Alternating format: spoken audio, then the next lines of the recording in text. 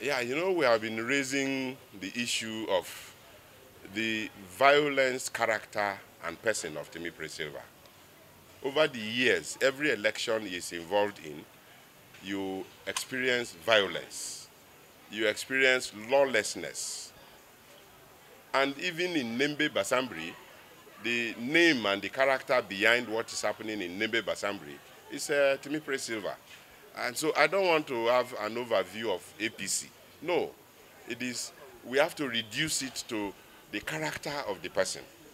And Timipre Silva has been a violent person in every election. If you recall, the leader of the John Nation, Chief Ekelek, wrote a treatise on him and concluded by asking him why he has refused to drop this is forceful and violent way of winning elections.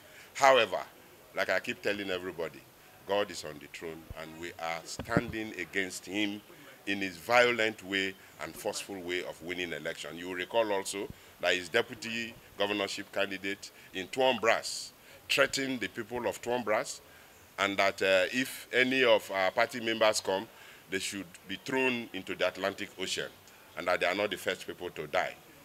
And you will agree with me that that pair is a violent pair, and that's not what the people of Bayelsa deserve.